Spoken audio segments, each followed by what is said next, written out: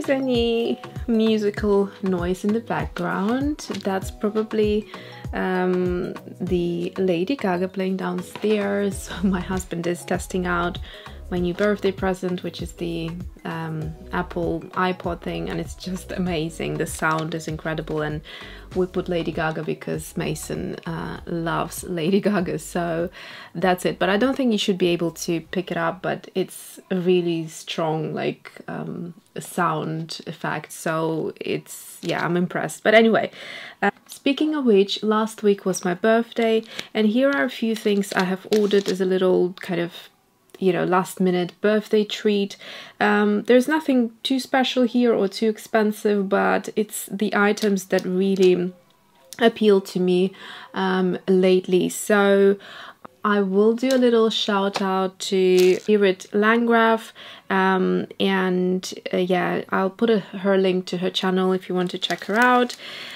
Basically, I've been seeing Irit using this brush, and first of all, I went on Amazon and decided to try kind of find a similar thing. So I ordered this, which is Art Master Special Effects Swordliner brush.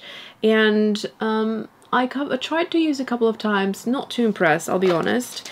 So then I went ahead.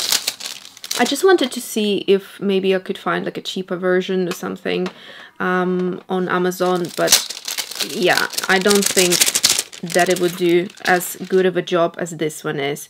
So this one is actually thinner and a bit longer, so about a ½ centimeter longer, and it just looks so good when Irit uses it. It just kind of does these marks and things which I couldn't achieve with this brush. So I wanted to play around. I didn't actually lost it almost. The only other sword brush that I have is this one, which is by Silver Black Velvet. It's a lot shorter, so it's not really, and it's fluffier, so it does a similar job, but not like this one. So that's why I wanted to give it a go and add it as a textural effect to my brushes.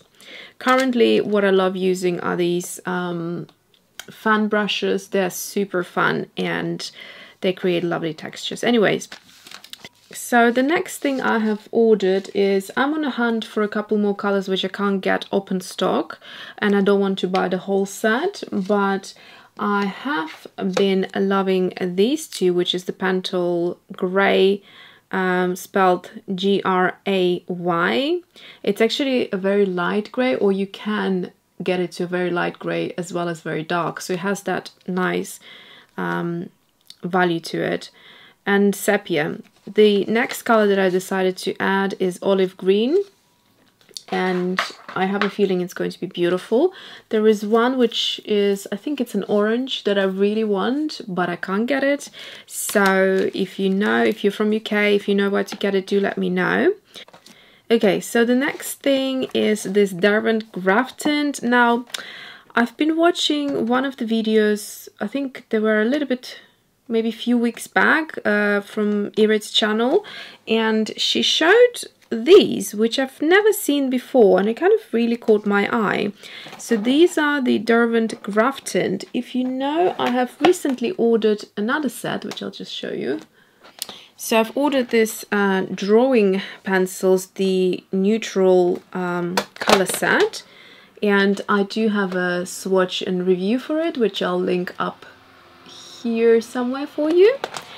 And then I'm kind of discovering their specialty pencils, which no other brand does. So again, Graphitint. These are like graphite pencils that are water soluble, and they are tinted. I mean, where have you seen such a color variety for graph pencils? I mean, the only other thing which is sort of close to that I have is the Caran tinted Technalo water-soluble graphite pencils. So these are the green, the blue, and a slightly red, but there is hardly any pigment in them, so it's very, very graphite-like. But these seem really interesting, so I am quite excited to try them out. And see the difference between a graphite pencil and a, say, watercolor pencil, and how these supposed to be in the middle of that. So yeah, the colors are beautiful. Somehow I ended up ordering, you'll see it in a minute, this pencil here, the Meadow, as a separate pencil. So I have two of those, which is a lovely color. Okay, so let's look at these few smaller items, bits and pieces. So what I have here is, like I said, that Meadow pencil. I bought it separately, open stock. These again, I saw, I think it might have been this color. Irit, if you're watching, let us know. I think it doesn't say what name it is. So this is the 3510-015. I think that's the green that I saw Irit using. It looked like a yellowish green kind of color in one of her really, I think it's like my favorite floral piece, if I'm not mistaken. Anyways, there's loads of lovely videos that Irit came out with. But yeah, the point is, I think this might be the color. So these are the Caran Museum Aquarelle watercolor pencils, and these are also quite pricey. I didn't try them before, but they're supposed to be really good, and I just went for a few colors that I am enjoying right now, which is, this one is Umber, so it's like, it looks like a greenish brown. This one is Light Malachite Green, Beryl Green, I'm not sure how to pronounce it, it's B-E-R-Y-L, and this one doesn't have a name on it, unfortunately. So yeah, gorgeous. And then I got a couple more of the Caran Neocolor II crayons. So these are water-soluble. These I got from your recommendations when I asked to share your favorites.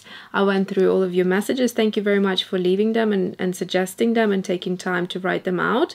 And I picked out what I thought would be a good fit to my color palette that I have already, which I just show you. So I have a video for these as well.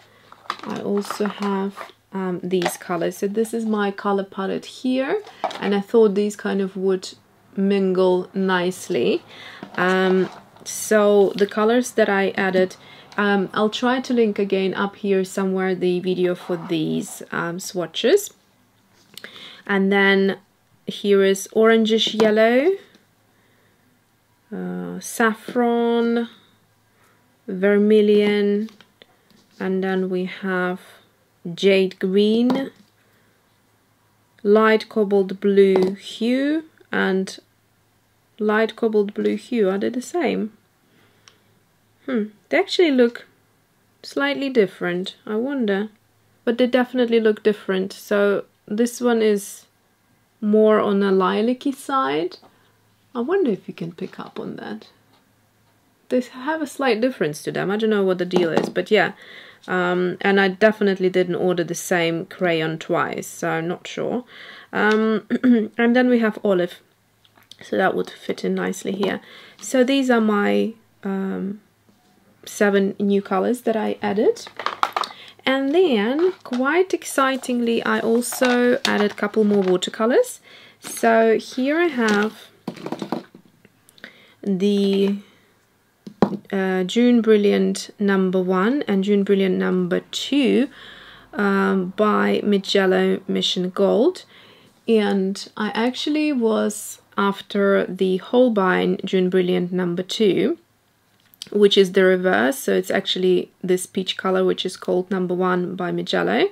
But yeah, it seems to be completely like out of stock, so I ended up getting these two. So this one is semi-transparent or semi-opaque, and this one is transparent, which is quite interesting. For June Brilliant, I would expect them to be opaque, so the fact that it says it's transparent, I'm looking forward to it. So it's supposed to be this pinky color, like a peachy pinky color, and then this one is like a true peach. So I do like these colors, they look very delicious. I'm going to swatch them out for you separately. This is just a quick video to share. And then I got two new colors that I have been kind of eyeing from Daniel Smith. This is Cobalt Teal Blue and Amazonite Genuine.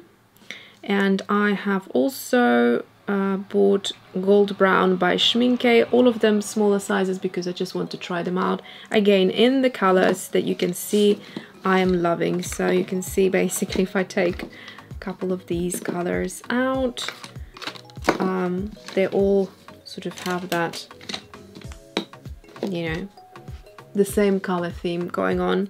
Okay, oh, and this one as well.